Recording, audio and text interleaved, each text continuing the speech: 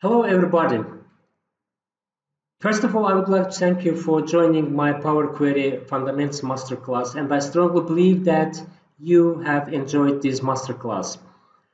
In this masterclass, I tried to cover the basic and the most important topics, including extracting the data from different data sources, including website, Access, and Excel, and also from CSV formatted and also text formatted files.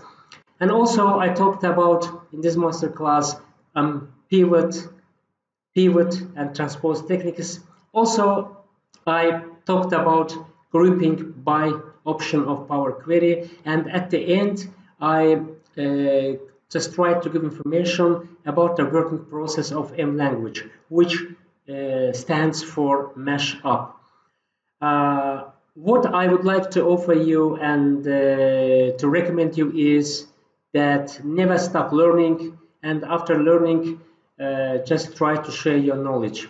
Thank you once again for joining to my masterclass.